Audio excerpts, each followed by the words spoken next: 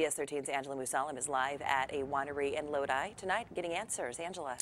Yeah, well, it's certainly a concern for many farmers around the area, and here also at the Harney Lane Winery, where wine grapes and cherries are harvested. Now, the freezing temps could destroy this year's harvest if farmers don't protect their crops. These guys are going to be pretty susceptible to these temperatures tonight. The unseasonably warm weather has tricked Kyle Lerner's cherry trees into waking up a little too early. With below freezing temps expected over the next few nights, Lerner says he's concerned about the fate of his crops. That bud, if it happens to freeze, will damage any fruit that may actually develop in that particular area. Lerner also owns a winery not far from his cherry orchard.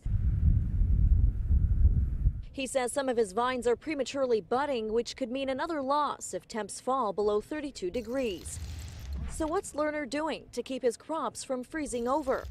We've actually been doing some pre-irrigating, which is helping kind of manage the soil and the temperatures. Lerner hopes the extra moisture will save his vines and cherries. That temperature of that water coming from the ground actually kind of acts as a buffer and will actually kind of keep that area warmer. Lerner isn't alone. Almond growers are especially worried about their trees, which also experienced an early bloom this month from the warm weather.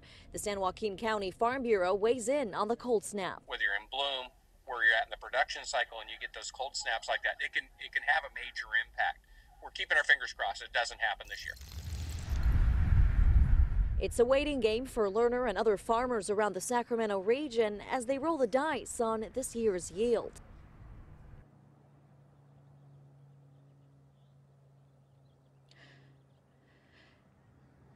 And Lerner will be out here tonight to survey his crops and make sure his sprinklers are in working order. His fingers are crossed. All right, Angela Musalam live for us tonight in Lodi. Thank you so much. And stay informed when the weather changes with the CBS 13 weather app. Get live radar and up-to-date alerts. You can download that app through iTunes and the Google Play Store.